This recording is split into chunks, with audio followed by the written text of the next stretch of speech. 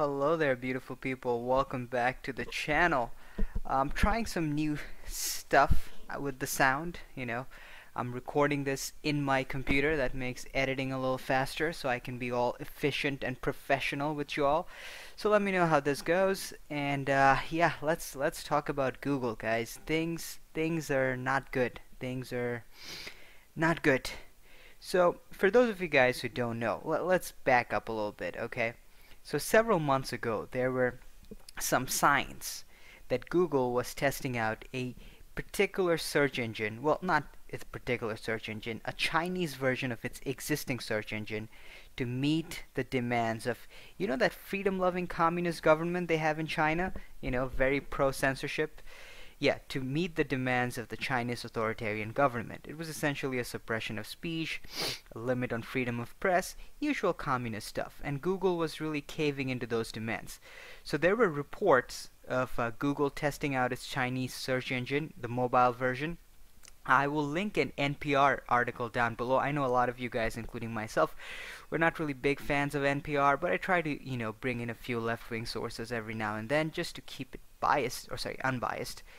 Anywho, so that was a big alarm sign. You don't want Google to cater to the needs of some authoritarian government, but well, here we are. Anyways, moving forward, there is this report at The Intercept, and I've looked at other sources too. You guys do your own stuff, but there was a memo that was leaked within Google, and the memo essentially showed the memo was authored by a Google engineer who was asked to work on a project who was like they were cultivating Google's search system. I think the project, it was codenamed Dragonfly, and it would require you to log in to perform searches, and people who perform those searches, both the search and the searcher's location, as in the people doing the searches, would be tracked in Google. This was done at the request of the Chinese government. So, and this was not limited to Chinese citizens. So, for example, if you're traveling to China on a vacation, you do a search in Google, whatever it may be, your searches and your location will be tracked. Doesn't take a genius to figure out why governments would want you to do this. This is all sorts of stuff, and Google is bending the knee to this authoritarian communist request. They were like, yeah, we're gonna do this. Now, moving forward to a bit of other stories, I'm going to try and tie these all back to a rainbow.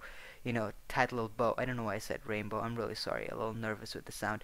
Anyways, a few months ago, there was a leaked video from Breitbart. I don't know how they got that leaked video, but they got it. It was reaction to the Google executives with regards to the election in the United States, and they were like, oh my god, how can we have such populism and whatever, why didn't we not try to control it? Rather than listen to my bullshit commentary about the video, I will link the actual Breitbart video in the description. Check out the video and check out the reaction of Google. To the best of my understanding, the people in Google were like, this is not what we wanted, we should have done better to prevent this. Anyways, moving on, there is a Fox News report on Google, okay, and I will link that report down in the description. Do check that report out to its entirety. So, President Trump's travel ban from certain countries, predominantly Muslim countries. He enacted a travel ban. Google and its employees, several of its employees, were actively trying to doctor search results. The way Google search results is officially supposed to work, let's say you search how to cook eggs. Let's say you search that in Google. Generally, we are under the impression that the most popular search results relating to that statement will show up on top, right? That's generally why we trust Google. Google was essentially trying to doctor its search results for certain keywords.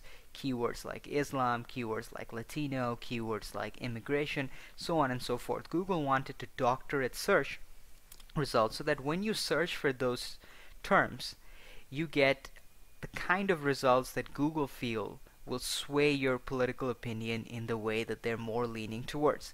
Google people, employees within Google, were brainstorming and thinking about that particular idea.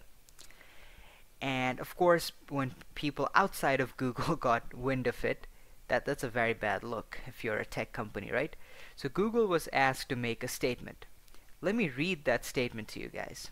The statement reads, these emails, the emails talking about, their employees brainstorming on how to sway public opinion with their search results, these emails were just a brainstorm of ideas, none of which were ever implemented. Google has never manipulated its search results or modified any of its products to promote a particular political ideology.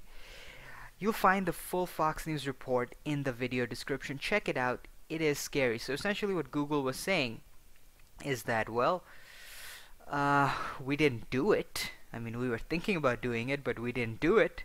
So back off. That was Google's claim. I don't know.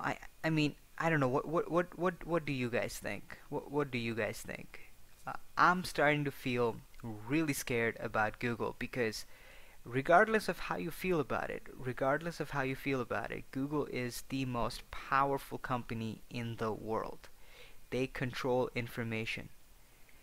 And if they start to using their means to start swaying political opinions or people's perceptions, chances are there's very little we can do about this. And it's really, really important that our elected officials be a little more understanding or be a little more aware as to what's happening in the tech industry.